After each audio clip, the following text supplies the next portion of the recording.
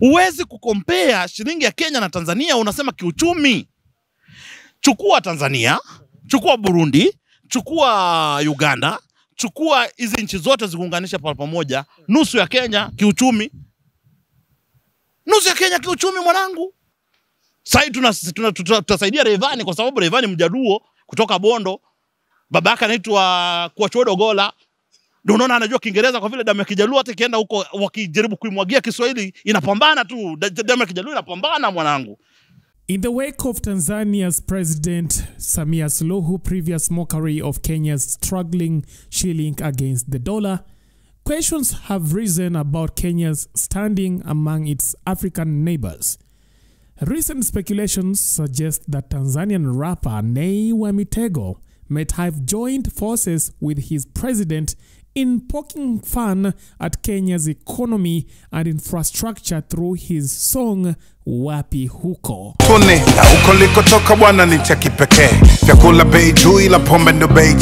Kenyans have been looking forward into finding out whether this song is truly a diss towards Kenya's struggling economy. Let's find out. Unajua mimi namsifia siku zote Nay wa Mtego kwa sababu namjua ni jamaa mmoja ambao apart from kuwa mwanamuziki ni mwana harakati. Sio kama yule Domo Kongo. Domo Kongo unajua ni mwanamuziki na pia ni mwanabiashara. Yule ni kama snitch. Muuzaji yule.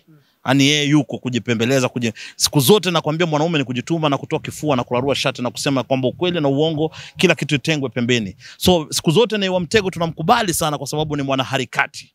Na yeye akona command voice, anaweza kusimama na ambia wananchi hii ndio mwelekeo ambao tunaelekea na wananchi watamfuata.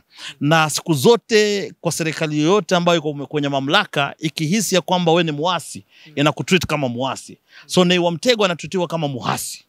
Unapatiwa pointi na ndo maana kafungiwa kila kitu. Nay wa Mtego sasa hivi vile anakuongelesha hawezi kupiga show Tanzania.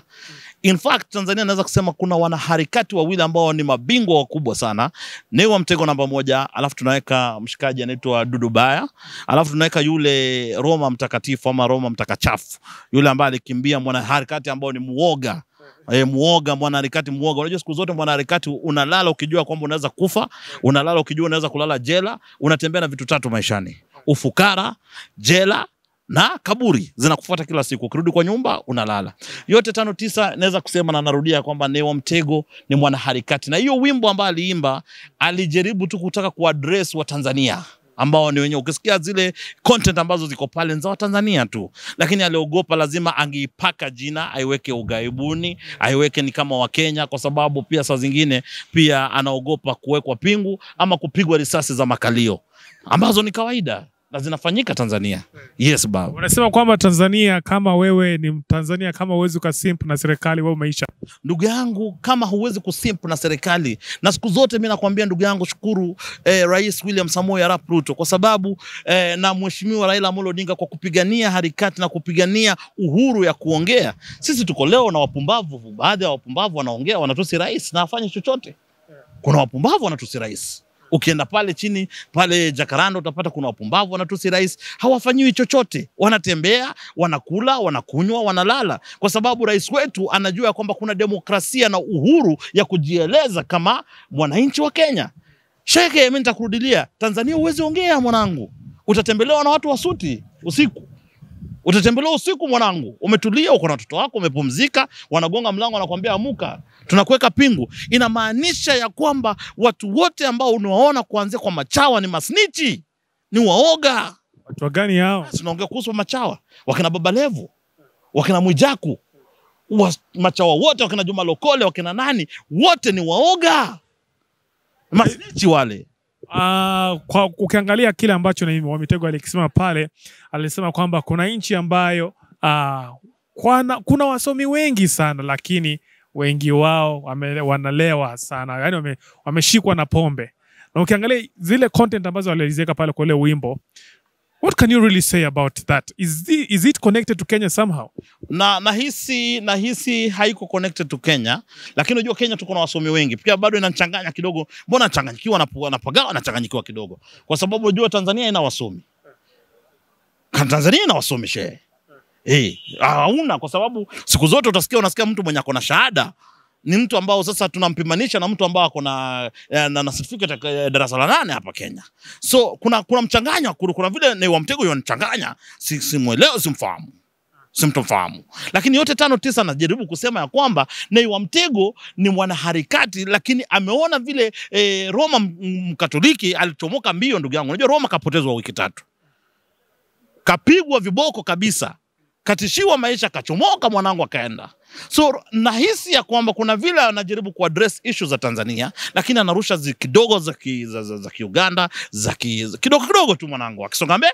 Lakini mimi nahisi ya kwamba Nay wa Mtego anajaribu kuelezea maswala kwa kupitia mashairi, lakini anajaribu kuchanganya mashairi, lakini kuna vile anapitisha maelezo ambayo inajulikana, watu wanaweza kurelate nayo. Ni kama leo nikitaka kutusi, nitatumia njia, nitatusi mtoto fulani pale pembeni, ndo uokote miokoto kadhaa. Lakini na kuongea ndio isiku ya kwamba umeniaddress, nimekuaddress.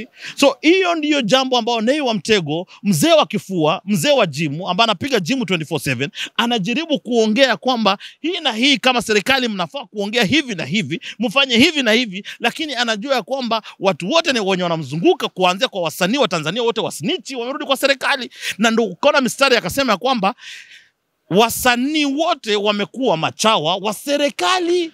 Hiyo haijaonge kuhusu chawa serikali mmoja tu, chawa rais mmoja Kenya mzima. Sasa hawezi kusema wasanii wote, kwa sababu Kenya hakuna wasanii ambao ni wachawa rais.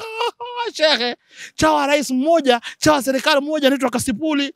Sasa hajasema kwa wingi, anasema wasanii wote wamekuwa machawa wa serikali. Weka Baba Levo, weka Mwijaku, weka Domo Kongo, weka sijui nani, weka DJ sijui nani, weka wote wachanganye, wote mazagazaga, Harmonize, wote wachanganye, wamekuwa machawa wa serikali.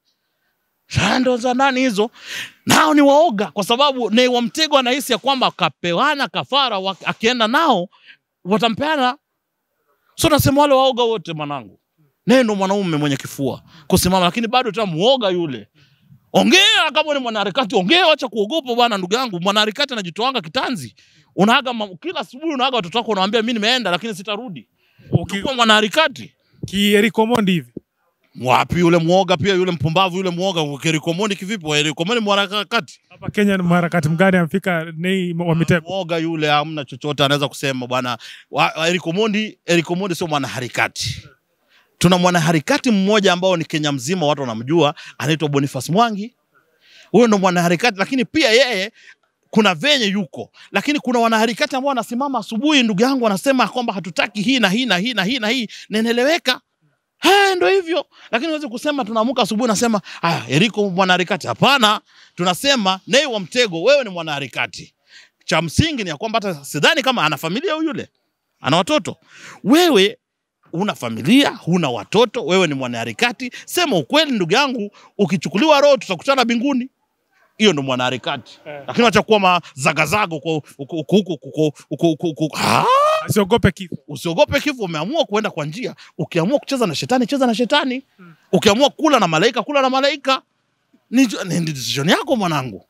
Ukiamua wewe ni mwanaharakati, kaa kwa mwanaharakati. Ukiamua kusupport serikali, support serikali, wacha kuimba, kutumia njia. Ambia ya kwamba serikali mnakosea hapa na hapa na hapa. Lakini usikuangu na kuwa mazagazaga ndugu yangu. Mazagazaga utachanganyika. Wewe ni mwanaharakati, kuwa mwanaharakati. Jitume, jitoe kifua. Vile Dudubai amejituma. Vile Dudubai amejituma. Kapigwa karudi kijijini. Hiyo ndio kuwa mwanaharakati. Mwanaharakati kila asubuhi unaaga watoto wako, unawaambia sirudi. Unatembea na vitu 3 kama mwanaharakati: kifo, ufukara na jela. Sasa usikwe sop. Ukwe kama Roma Mkatoliki. Mbio kaepa.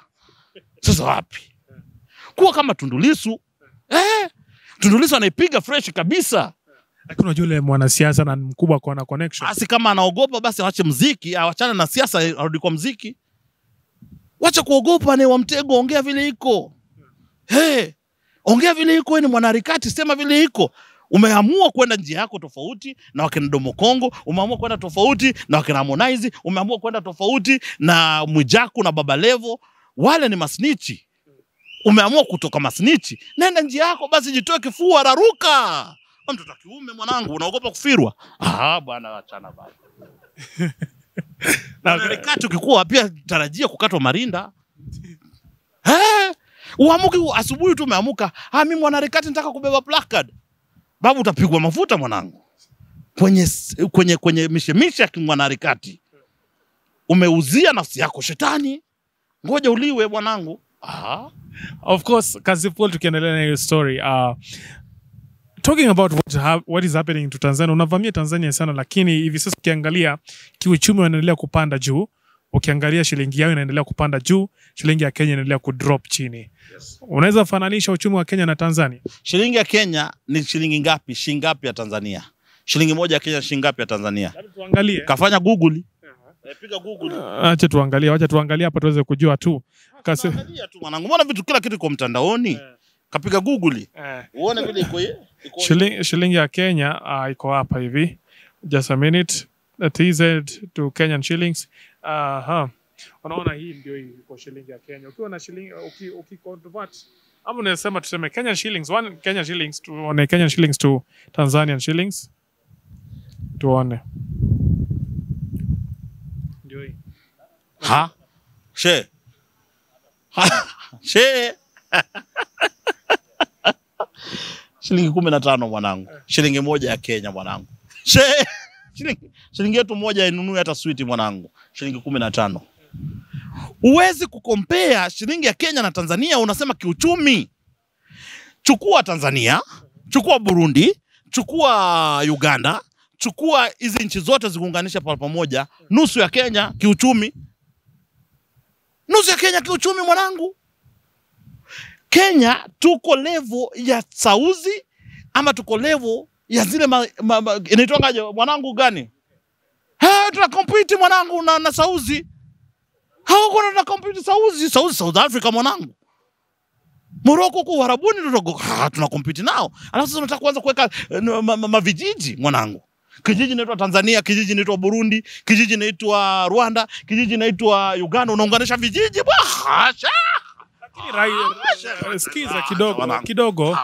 Rais wa Tanzania alisema kwamba hivi sasa ukiangalia kwenye treasury yao dola wanazipata. Hapa kwa nchi jirani hakutaja, lakini anasema nchi jirani wanateseka sana. Hata wapate dola 500,000.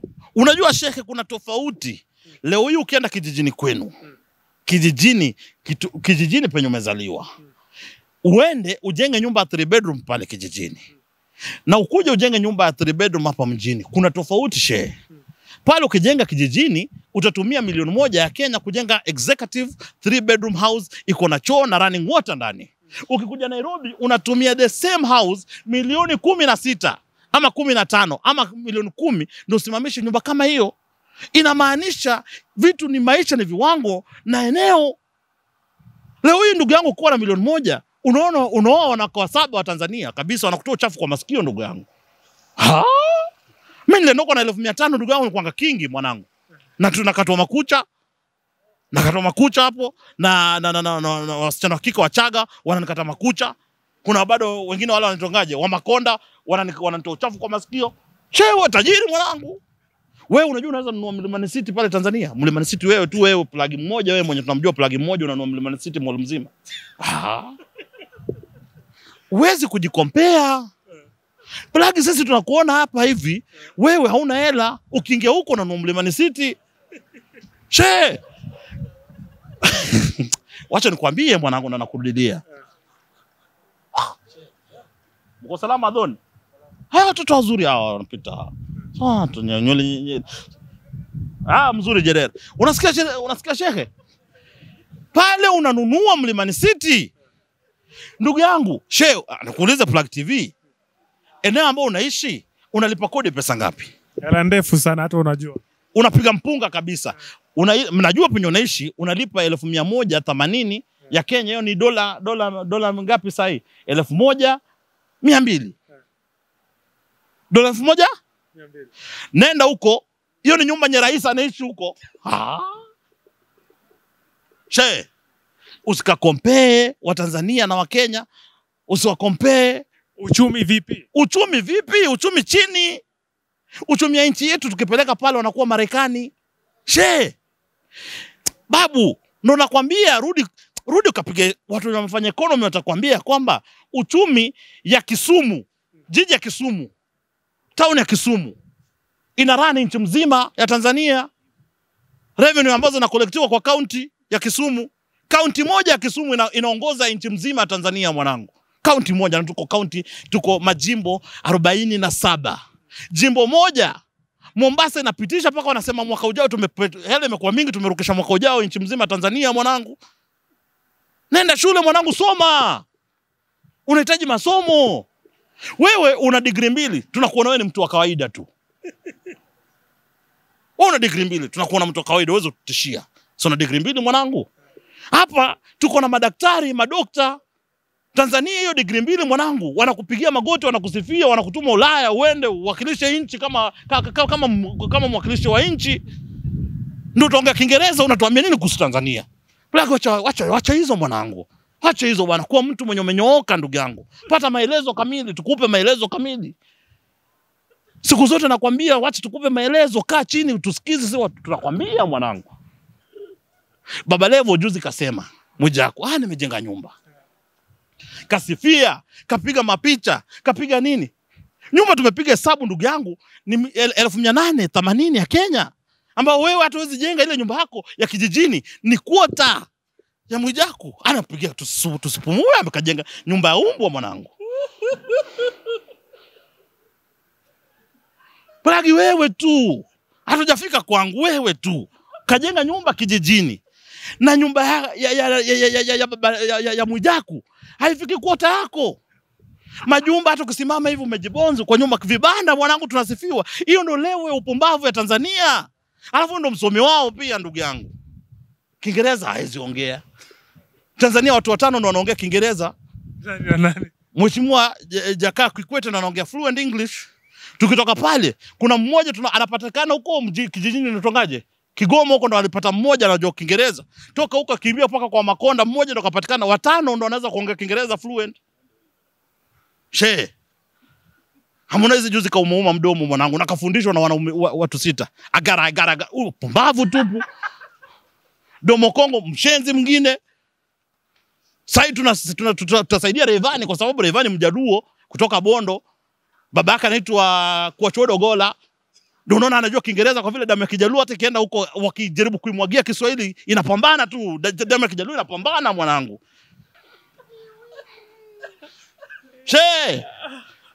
Tulia. Anaitwa Nyakorogola. Wetu huyo kabisa, tunajivunia sisi, tunatamba, tunavimba. Hatuna time ndugu yangu, tuna time ya masomo. Hizo za ndani mwanangu. Anaitwa Chui Wodkwach Ogola. Tukimalizia patia mashabiki wako ujumbe, na pia upatie wa Tanzania ujumbe tukimalizia. Tunamalizia kwa kusema kwamba siku zote usibishane na ndovu kwara mwanangu.